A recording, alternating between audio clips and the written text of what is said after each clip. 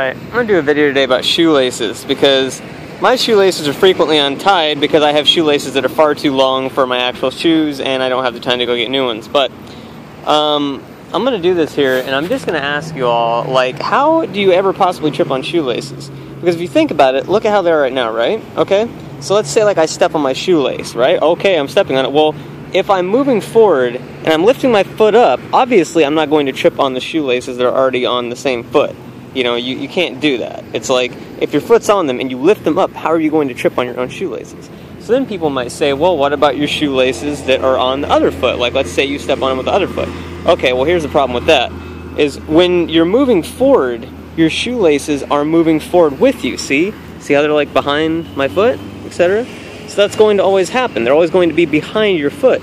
Now, if you're stepping and so forth, and you've got this foot moving forward, and then you move your right foot forward. Now your left foot can't magically be stepping on these shoelaces that are behind the foot because your left foot's already down. So your left foot would have to move forward to step on your shoelaces on your right foot to somehow keep those pinned down and prevent your right foot from moving. But if your shoelaces always move behind your foot, and the only way that you'd be able to step on your shoelaces of your right foot is with your left foot, but your right foot is going to be either in front and not in motion, or in back and not in motion, and so forth. I mean, you get what I'm saying here. Like, there's no way for you to really trip on your shoelaces that I can see of. So, me personally, I've never tripped on my shoelaces.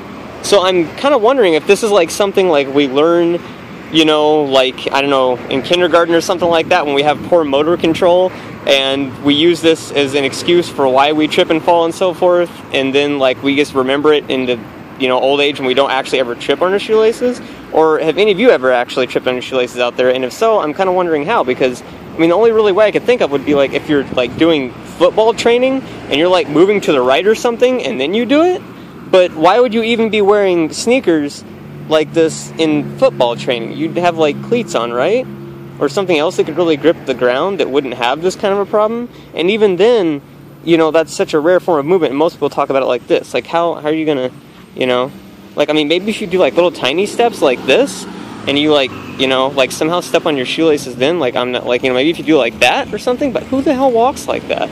Like, I don't know. Anyways, I just thought this was really weird, so, because people always tell me, tie your shoelaces, you're gonna trip, but I don't know how you could even possibly trip. I don't understand that.